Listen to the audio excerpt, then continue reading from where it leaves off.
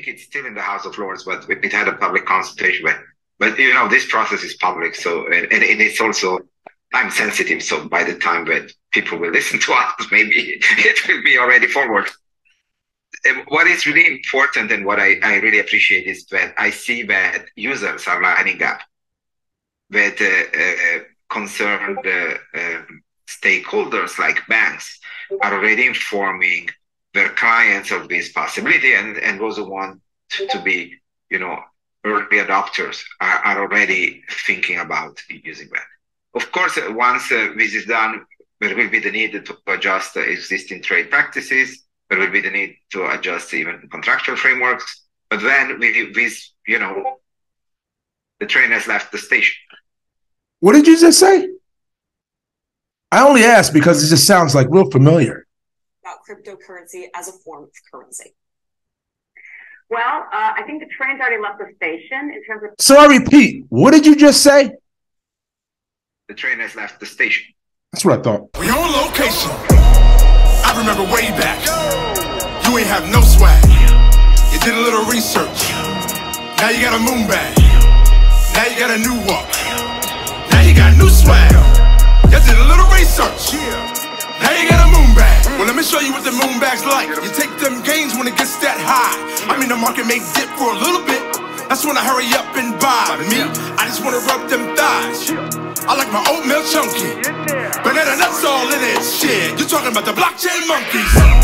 It's a solo nation. Now, when it comes to crypto, we're talking about cold storage. Get your crypto off the exchange and into a cold storage wallet to where only you have access, okay? DCENT wallet link in the description. Now, what is going on, blockchain monkeys? Igor here, and I want to thank you for coming to my jungle. First of all, I'm no financial advisor whatsoever, nor am I professional in blockchain technology. But there is one thing that I absolutely will do, and that's give my opinion. So today, we're going to go in on XRP and Ripple. Let's go. But before we get to it, I'm going to need you to rub them hands together.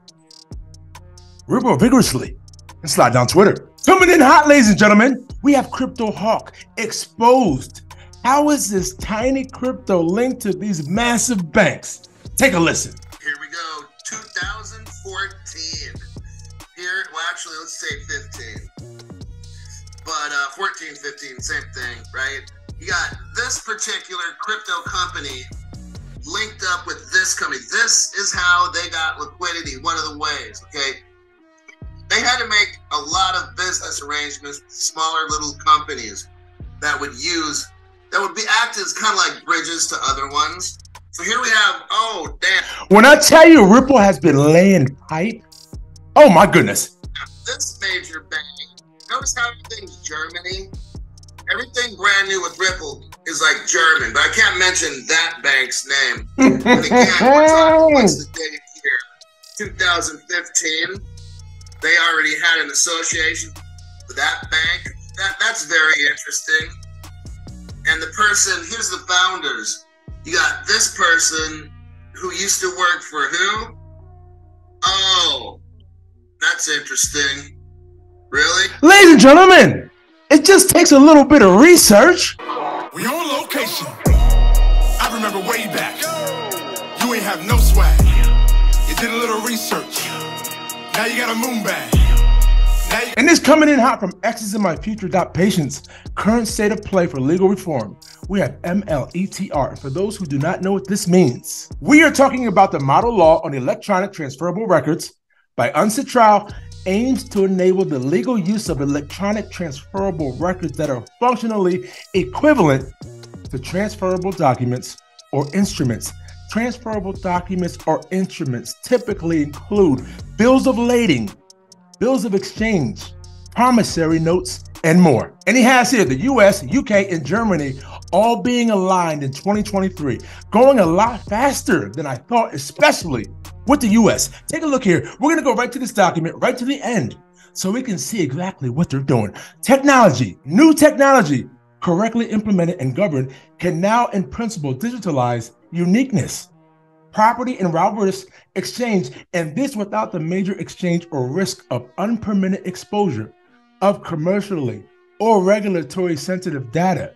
But industry has shown itself to be reluctant and move quickly to adopt such technology. And meanwhile, ladies and gentlemen, you are getting nothing but hatred towards the cryptocurrency space, and they are underneath you building the plumbing. With the passage of this bill and the continued support of government in seeing into the practical effects its provisions, the UK would have all the ingredients necessary, not just to deliver on the terms of the bill itself, but to put itself at the forefront of development of the transformation we need in supply chains and trade if we are to make them the secure, transparent, and accountable processes that are prerequisite of our future sustainable economic international relations. Is this the reason that you're dragging your feet? Ladies and gentlemen, we have here Luca Castellani, legal officer, Unsent Trial Secretariat. Take a listen to him. But under US law, electronic transfer of records can be issued since some time. But in certain areas, like warehouse receipts, were very broadly used, but in other areas like bills of lading were not. There was a lot of conditions here, and the fulfillment of each of them is necessary but not sufficient.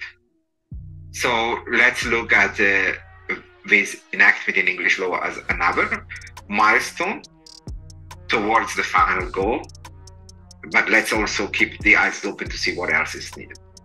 Sure, thank you very much. And I guess, going wider afield, Luca, how can governments and policymakers continue to support this kind of trade digitalization?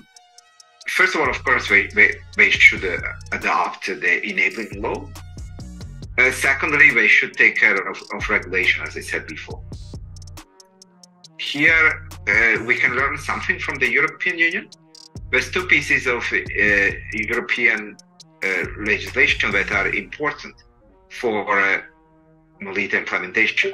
One is EIDAS, because EIDAS gives a common framework and also one which operates in the whole EU automatically for trusted services, including electronic signatures, which means that we have a way there to validate data quality across borders. So what can we in the blockchain and crypto space learn from someone who has been in this space or been in the financial services space for as long as you have, that and we can maybe do a little differently? In the end, this will be regulated. This will be regulated. It's frustrating. There's not clarity. It's always hard to, if you're playing a game and you don't know what the rules are, that can be difficult. But I think we have to, work constructively with the regulators because it's coming. Ladies and gentlemen, you think these people do not know what's coming? Look at Danelle Dixon's face. It's basically saying, all we have to do is wait. Right, because it's going to be the core to financial services. Are you getting this?